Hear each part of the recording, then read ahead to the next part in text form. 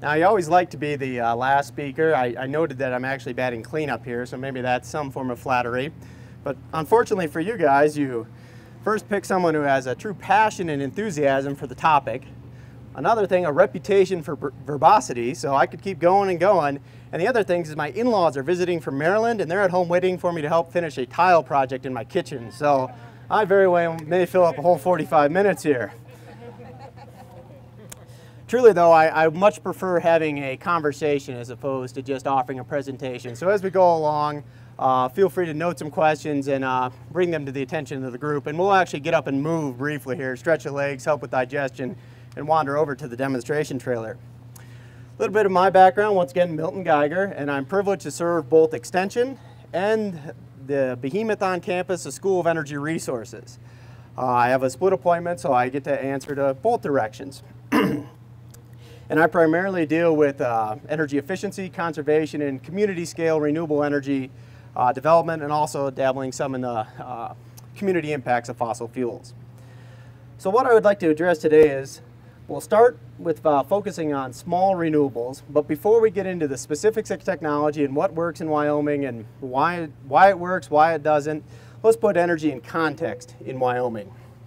First of all, what do we know about the product that we're replacing? So electricity in Wyoming, are we cheaper or more expensive than the rest of the country?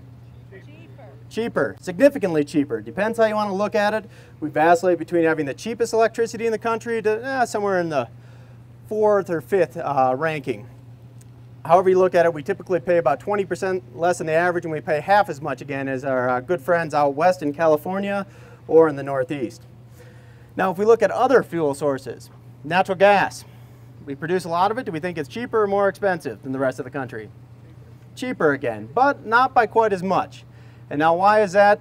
Well, when you don't have a lot of people to use the natural gas, the infrastructure costs are spread over fewer people, so it's just a little bit cheaper than the national average. So we're looking at the fact that we have an inexpensive product that we're trying to replace when we're looking at a renewable energy system. But we do have some things going for us in Wyoming. We have a very quality resource. As we were talking about earlier here, we were discussing beets and how the wind took care of some of that Swiss chard, or the things you have to do to the strong sun here in the summer. Well, guess what? That's a resource relative to other places in the country. So when we have a less expensive product that we're trying to replace, we also have a better product or a better resource that we can harness. And how good is it? Miami, Florida. What do you think of when you think of Miami? Sunshine, swimsuits, down at the beach, right? Pleasant thought. Oh, no, no, no, no. We have a better solar resource for photovoltaic arrays than Miami, Florida. Now, we can't get arrogant. We're not quite Phoenix, but we are better than Miami. So next time, it's negative 15 out and sunny, be like, yeah, here we go. We got great sunshine here. Take that, Sunshine State. And there's actually a reason. Let's talk about specifically the solar resource and why it is so good in Wyoming. Well, one, we get a lot of sunny days. We understand that. That's why we like to live here. But there's a couple other factors that come into play that help us even further. Another thing is the altitude. All right, we understand that one. You go for a hike up Medbo Peak, you better put on sunscreen or you're going to get sunburned. We recognize this. There's one more thing that comes into play when we talk about solar photovoltaics. We get a lot of cold sun. We, in Laramie, are privileged to experience some days where it might be negative 30 and sunny. Well, guess what? We get incredible production off solar panels on that day. Now, you may scratch your head. If there's some electrical engineers in the audience, they probably won't scratch your head. But when you have a colder, let's put it this way, electrical appliances don't like to be warm. When you add heat to a wire, you add resistance. Thus, you make it less efficient. So when you have cold sun, guess what? You get better production. So you bring all that together, and lo and behold, we've got a great resource. Now, that same resource could be used also to heat water, to heat structures, solar thermal. We have a demonstration array there. And on campus, if you're driving by the Visual Arts building, you'll notice a large solar thermal array on the roof. If you thought it was just a industrial art design, no, that's how they heat the building. So we can directly use the thermal inputs of our strong sunshine as well. And once again, those advantages of having quite a bit of cold sun make the economics of those type of systems better as well, i.e. you get the sun when it's cold. Now I should talk about wind a little bit here.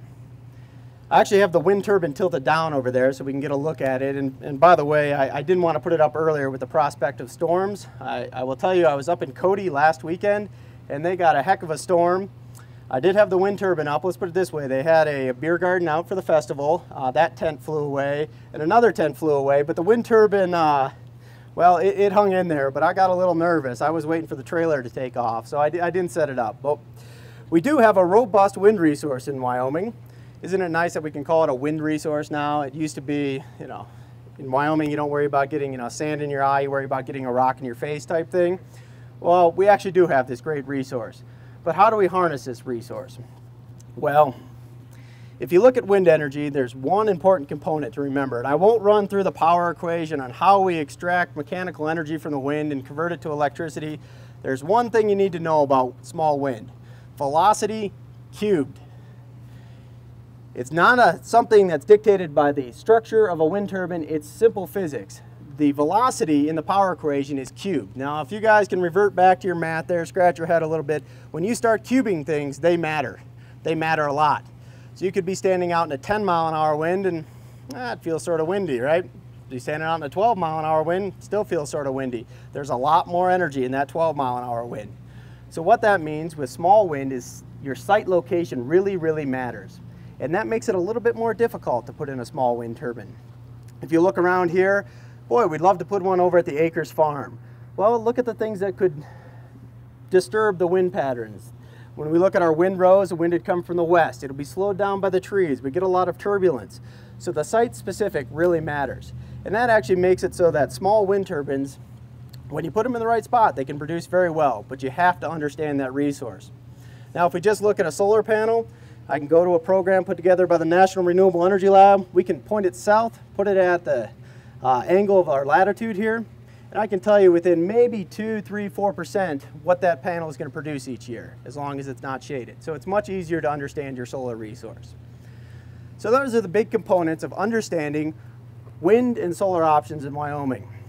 Now remember, we have a cheap resource that we're trying to substitute for, but we do have a great resource. Now let's take this into the final discussion. How does it balance out? How do the economics come into play? Well, unfortunately, for a grid-tied solar electric system, and grid-tied means that you're going to put it up on your roof, you're still going to be connected to the utility. When the sun's not shining, you're still going to want to turn on a light switch, right? So you're going to still interact with the utility. That's how most systems are installed, be it solar or wind. And the economics, they can actually be challenging in Wyoming. Now, challenging from a pure financial consideration. We're working on a bit of research with the Department of Ag and Applied Economics where we value a renewable energy installation. It could have a measure, only one I'll call out. Actually, we have your service in the business school would remind you of this. It has a negative net present value, meaning it doesn't look like a good investment. But guess what? You can value other things about a renewable energy system. Maybe you like independence. It's the same reason a lot of people have their own gardens. If you really put a pencil to it, do a lot of gardens really come out on the positive side there? Well, it could be. I mean, but there's a lot of good reasons that people want to do it. So you can value it for that aspect. Well, you can also say, the environment's very important to me. Things like greenhouse gas emissions, saving intergenerational equity, leaving fossil fuels for future generations to consume or not to consume, to actually give them that choice. Things like that could matter to you.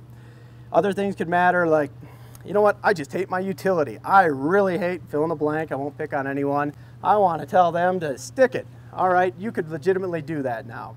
You could have an on-grid system and produce some of your own power, or if you really wanted to, you could go off-grid, but you must really hate your utility if you elect to do that. But you can bring all that into your equation and say, hey, it's got a negative net present value, but on a whole, we'll break it down over the life cycle of a solar electric array, which does have 25-year warranties.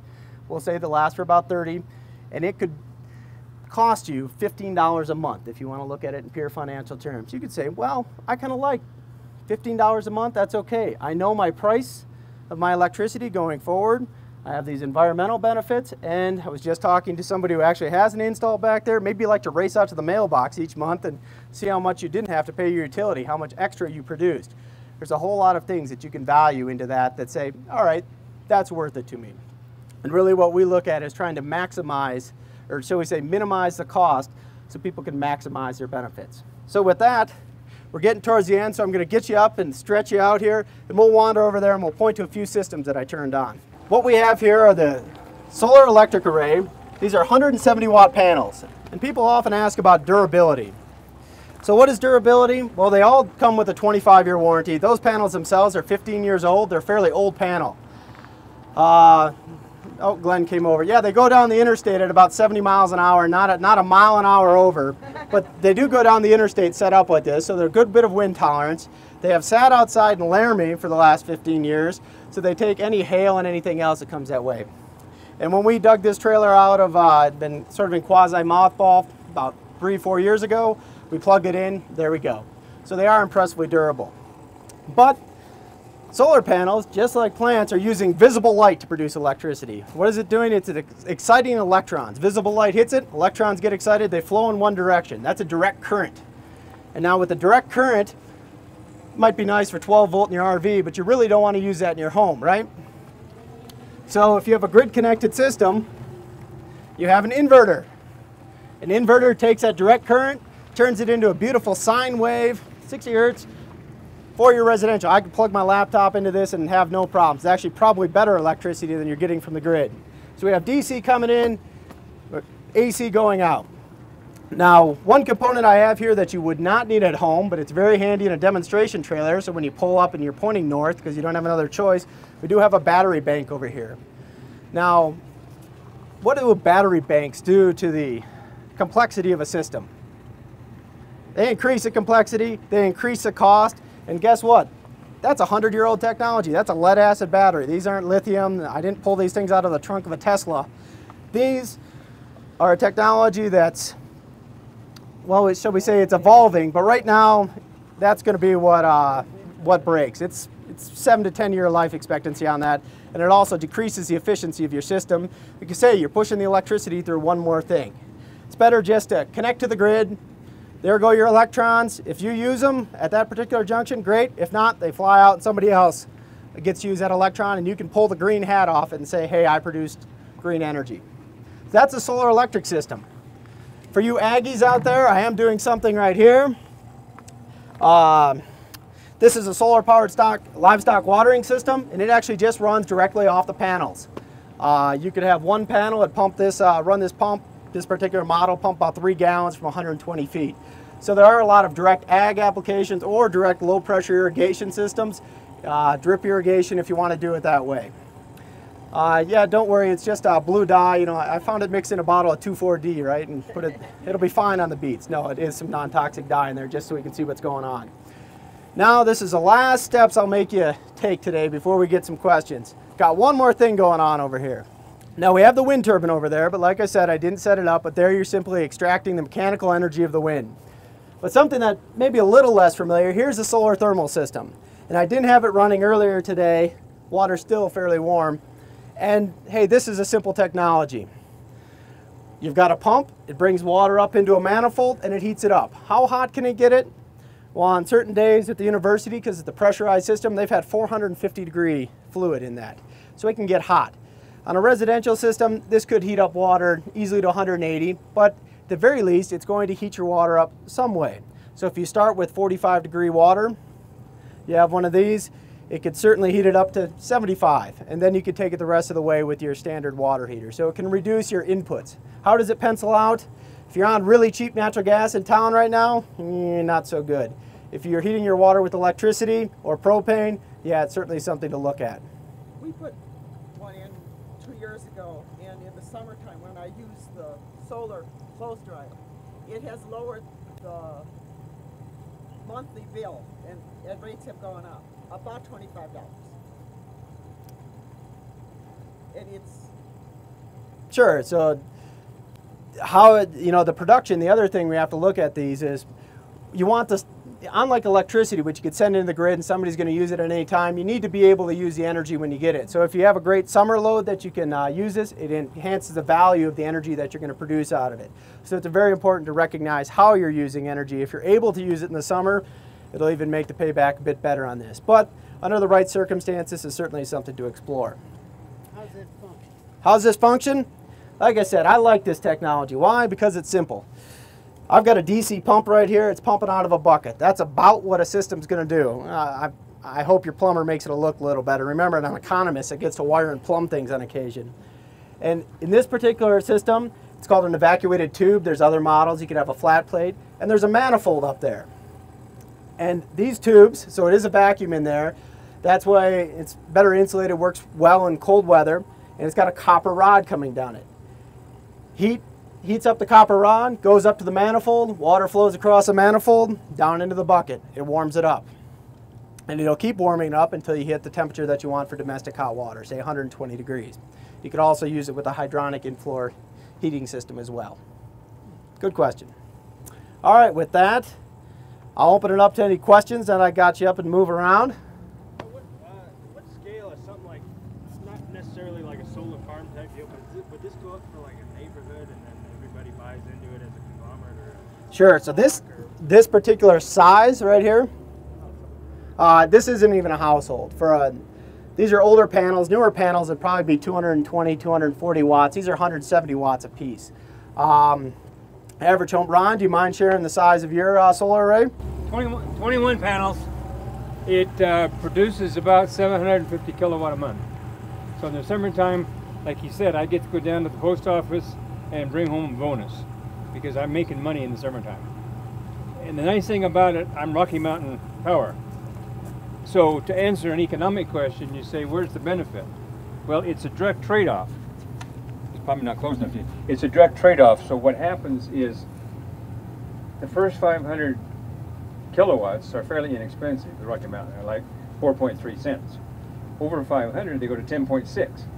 So you don't want to buy any kilowatts over 500. So if I can produce enough to keep from buying 500, I have cheap power. But if I use power beyond that at 10.6, but I produce more power than I use, they give me credit at 10.6. So I gain the 10.6 on the power. So right now they raise 2.2%. That's money in the bank. That makes my device pay off faster because every other year they raise their rates 2.5%. So in a 20-year span, your rates are going to go up 15–20%. So that cuts down the expense on that, plus you have a 30% federal tax credit. So if you play all of the games right, and you decide to do some various economic factors of buying a house or doing something, and you have capital gains and all kinds of garbage, and you can use that 30% federal tax credit, along with that, you can reduce the cost of this unit quite a bit. how many years do you think it's going to take to pay off your system? It'll never pay off. I honestly don't think that from a financial point of view, dollars and cents, it will pay absolutely. My system cost me $30,000. But I also saved a percentage of that because I was able to utilize tax credits from various things that I did last year. So I reduced that several $1,000s already. There's a certain snob appeal. You drive a Prius, you're proud. I got a Prius, I get 40 miles to the gallon. Well, so part of that is strictly that. Is like he said, I can turn to Rocky Mountain and say, guess what? I got a bonus this year. You know, so part of it is just extremely that. You can be green, but I don't honestly think, in reality, that even with tax credits using the max of 30%, reducing that down to 21,000 over a 10-year span, probably not, because I'm looking at maybe probably $900 a year savings on electricity. So in 20 years, I'm looking at $18,000 on a $21,000 investment.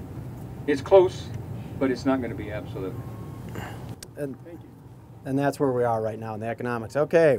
What happens to the power that your solar panel is creating if you're not using it? Sure. And that's what net metering is. Net metering is a law in Wyoming. If you put in a system under 25 kilowatts, your utility has to let you net meter. Can't make it difficult. Now, the best description I can put to it is, so you're producing electrons and you're not using them. You're away. Well, guess what? During the day, especially with the solar array, if we look specifically at solar, that's really when most utilities have their highest loads, during the day and actually moving into the evening. So those electrons simply go into the grid, somebody else uses it. You generally don't care where an electron comes from, and you would get to then bank that. So say you put 20 kilowatt hours into the, that's a pretty big system, into the grid during the day, well, you could pull that back at night. Or if you're, as Ron was saying, if you produce more than you consume over a given month, that net metering allows you, net metering law actually allows you to bank those, say, and you can use them in subsequent months. Well, what happens if you're not close to the grid where you can sell them back? Sure, then you're going to want to have a battery system. You're going to want to save them for when the sun isn't shining. So if you're entirely off grid, you add your expense, but those can be very cost-effective systems if you've got to pay $50,000 to bring a power line out to you that simply gives you the right to buy electricity. So then you would charge a battery system.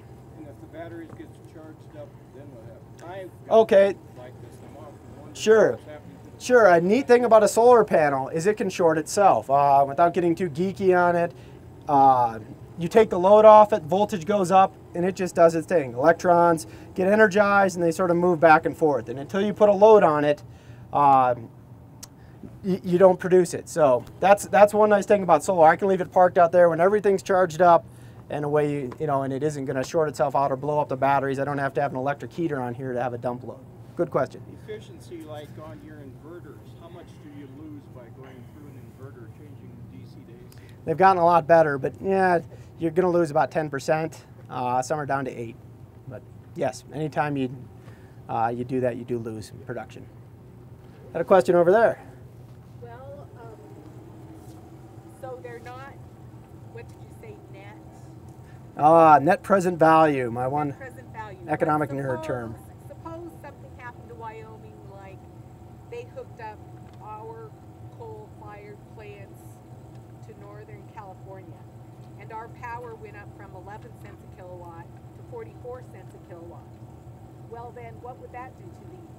Well, if you have that's called a high energy escalation rate. If you think something's coming that I don't know about or the Energy Information Administration doesn't know about, well, these are great. Unless the government figures out a way to tax sunshine, you should have a fixed cost. You know what it is going forward. As far as you're concerned about if we actually were shipping power around, well, one, we do that right now, but we have regulated utilities. So even when we ship extra to other states, they first have to shall we say, meet our needs, and the Public Service Commission regulates that. So we don't have too much of a concern that something like that's going to happen. Anyways, California won't take our coal electricity anymore, so we really don't have to worry about that. But yes, if you have a higher energy escalation rate, if you want to, even if you put in a 3% real energy escalation rate, the numbers Ron was giving he would get it back in 20 years and then some. Do you have any knowledge of how efficiency will be improved in technology? Sure. Efficiency, improvements in technology is a question. Well, the Department of Energy has a very creatively named program called the Sunshot Initiative. No, it's not the moonshot. This isn't Kennedy. We aren't going to the sun. But their goal is to take these panels. We'd had this conversation 4 years ago, $8.50 a watt installed. Have this conversation right now, $4.50 to $5 a watt installed. Department of Energy's goal by 2020 is to have it at $1 a watt installed. And actually a lot of the cost now, these panels when they come off the factory, we can thank China for this and other manufacturing techniques, are about 60 cents a watt. So everything else is soft costs. What are soft costs? Permitting, structure, installation. Would you believe it or not, in Wyoming, a lot of times permitting can cost more than the panels itself. But anyways, the trend is to bring the cost down through improving that whole system-wide look at it. And then we'll, of course, look at technologies, thin film, putting it on plastics, putting in things that are cheaper than silicone. That's a goal. You said those were resistant to hail. How often would you have to clean one of these things to keep it functioning correctly? Sure. If you really want to maximize production, you do clean it. But in most years, we get enough rain that it'll take care of itself. So you do lose some production with dust. The thing that can actually impact production, it's sort of disgusting, but if you have a real pigeon problem or you really like to feed the birds, an issue like that can emerge as well. But anytime you shade it, shading matters. It really does matter. So if people really want to maximize production, they'll be out there cleaning it, but most people don't. Ron, do you clean your panels? The snow and the rain, they stay clean. Yeah, and I've never cleaned these really, so. Good question though, real good question. Anything else as I'm keeping you from heading to your cars? Oh. What's the Excellent question. So we have, what is the, really we're talking about the energy balance. So what does it take to produce a panel versus what will it produce over its life cycle? Now, a federal lab, National Renewable Energy Lab in Golden, Colorado, actually just did a study on this because it is a hot topic. It's about 9 months is the energy balance, and that includes delivery. So it is pretty good. The technology, it's almost like stamping these things now. So the manufacturing is quite efficient in transportation. It's all factored in that. So it's actually, I think it's 9.3 months if I recall. I just read it about 2 months ago. So very good question.